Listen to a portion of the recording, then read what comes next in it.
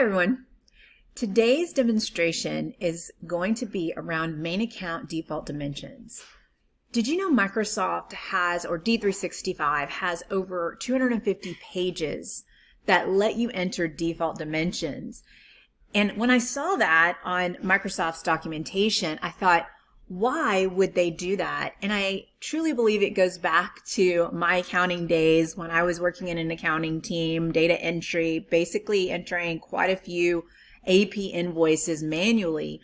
And in that accounting system, it was an old accounting system, we really had to memorize our main accounts, our financial dimensions. We needed the numerical number. So I had these sheets in front of me with all these main account names and numbers that I essentially remembered, had them in my memory.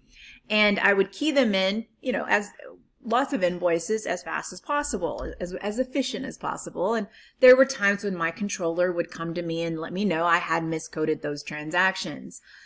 I think Microsoft created these default dimensions to avoid users having to memorize and for miscoding. I think it's wonderful. So today's demonstration I'm going to walk you through is around main account default dimensions, and I'm going to show you how this works, but there are over 249 other pages where this kind of default happened within the system. We'll talk about that on future videos. Okay, let's jump in. So here we're going to go set it up. So we're going to go into General Ledger, under our chart of accounts, main accounts. And for this example, I'm going to use a specific account. You can use any account you want to. I'm just going to say in this demonstration for this other miscellaneous expense, I want to make sure my cost center is always going to be corporate. Even if the user tries to type in something different, I want to put some controls around this and say always be corporate. So here under legal entity overrides, even though we're not overriding the legal entity, we are setting a default dimension on this legal entity. So you would have to set this up per legal entity. So for this legal entity, I want to go to my default dimension here for USMF. And under cost center, I'm going to say a fixed value. Now again, fixed value means even if the user selects another cost center, the voucher will always post to corporate. It's really nice. So let me show you. So that is set up, and now let me go into a journal entry here. So General Ledger, we'll go into journal entries, general journals. And I think I already have one started, so we'll just go into that one.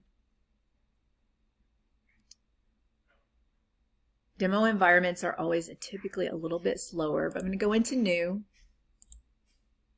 General Journal, and go into Lines.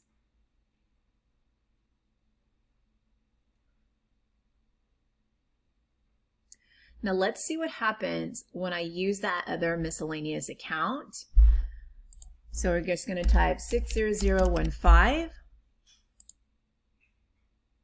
And you can automatically see this cost center corporate populate. Now, if I enter something else, so if I come in here as a user and I say trade shows, and I'm just going to do test, and we'll do $500, and maybe we want to reclass this to travel. Do we have a travel in here? Travel expense.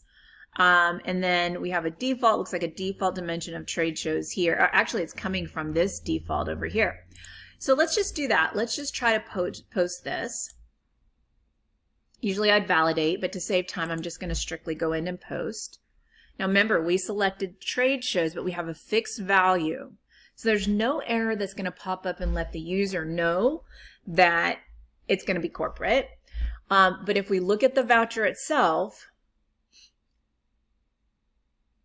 notice this 60015 is going to be corporate no matter what the user chooses. So I think a lot of users or a lot of accountants worry about this a little bit because the user's not notified, but it is a way to make sure that if you want a cost center or some financial dimension you have to always post to that main account, this is the way to do it. All right, so let me show you what non-fixed means. So here we had this option to do a fixed value or non-fixed value. The only difference here from this non-fixed and fixed is that it will default into the journal entry. Let's go do that again. So I'm going to hit OK.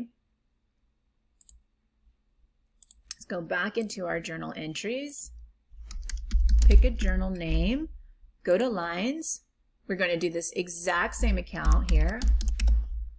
Now again, cost center is going to be here at corporate. It's going to default, which is really nice, but a user can change it if it's non-fixed. So here, if I say another $500, and then I do the same thing for travel, and I post this now, what do you think is going to happen? The voucher itself will go to trade show. It's just simply a defaulted value, but it does allow the user to change it. I hope this is helpful. I love default dimensions. It is amazing that we can set up so many areas in the system where users do not have to really touch the entry. They simply select the procurement category or item or main account, and then everything can follow either the vendor, the customer, the main account default dimensions, derived dimensions. There's so much Microsoft has given us. So more videos to come. Thank you for watching, and see you on the next video.